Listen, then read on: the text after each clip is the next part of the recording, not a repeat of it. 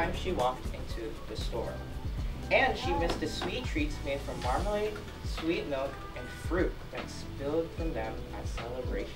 Have you guys ever seen a piñata before? Today we're here for Read for the Record to promote literacy to schools within our district.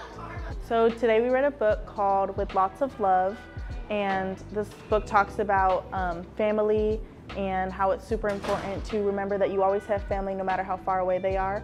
We taught children this lesson, and this book was it brought back a lot of Hispanic heritage since it is Hispanic Heritage Month, so a lot of the students are able to learn about Hispanic heritage as well as that family is always near. We also did little activities to make sure that they got the message of the book no matter what grade level. They all kind of took something back from them, and we were able to ask questions and they were able to remember. We do this because it's really important for future educators of today to want to inspire the children of today to become leaders and be able to have that skill of literacy, because that's what you need in order to do basic life skills.